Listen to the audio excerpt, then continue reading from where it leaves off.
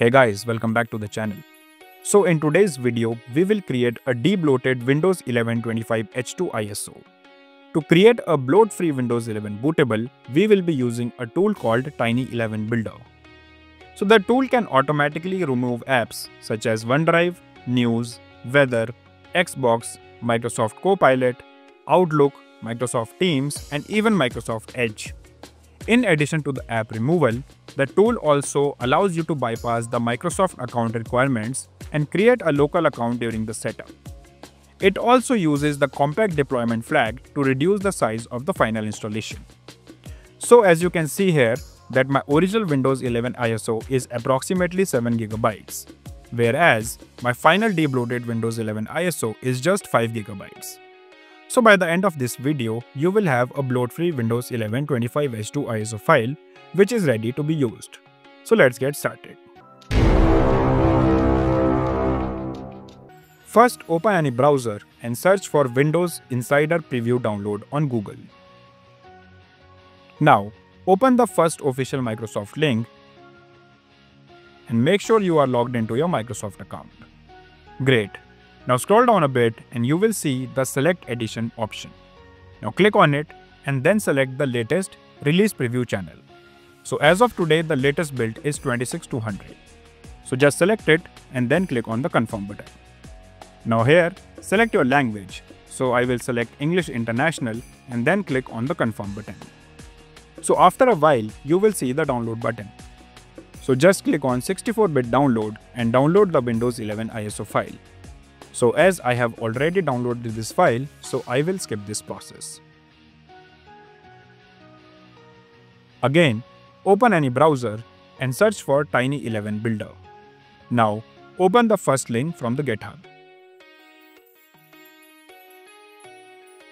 On the right panel, click on the Releases section. So as you can see that the latest version as of today is the September release. So under Assets, click on the source code file and save it to your desktop.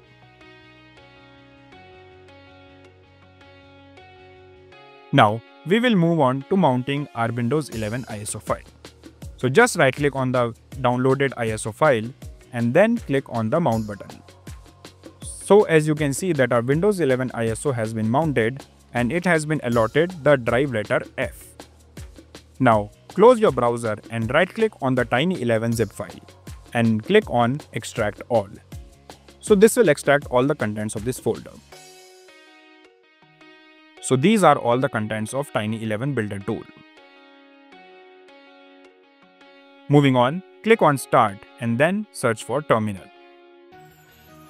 Now right click on the Terminal app and then click on Run as Administrator.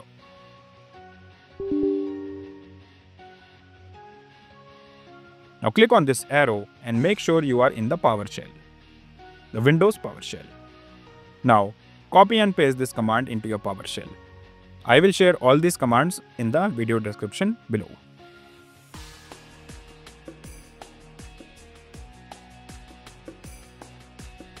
Now type &sign followed by a space and then open the quotes. Now go back to your Tiny11 Builder folder and copy the location of the folder as shown. Now again go back to the terminal and paste this address. Now type / followed by this file name. So the name of the file is tiny11maker.ps1. So just type tiny11maker.ps1 and close the quotes and press enter. Now here, type R and press enter. Now you will have to enter the drive letter for your Windows 11.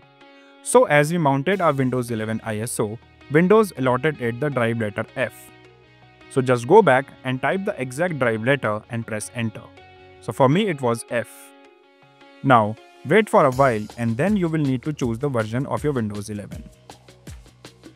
So you can see that Windows 11 Pro has an index number of 6. But if you scroll down above, you will find the index number for Windows 11 Home Edition as well. So you can select any version as you like. I am using the Windows 11 Pro version. So I will just type 6 and press enter. Now this will take a while and your debloated Windows 11 ISO will be ready to use. In the meantime, you can sit back and relax as this process is time taking. For me, this entire process took around 30 minutes.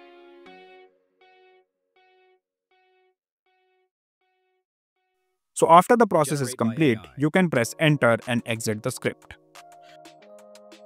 So once the script is closed, you need to type in the following command and press enter. And that's it, you can now close your terminal as well. You can find the newly created ISO file in the Tiny11 folder by the name tiny11.iso. You can now use Rufus or any other tool to create a bootable installer media and install the bloat-free version of Windows 11 25H2. So that's it for today. I hope you have enjoyed this video. If you like this video, give it a thumbs up and do subscribe to our channel for more amazing videos like these. I will see you in the next one.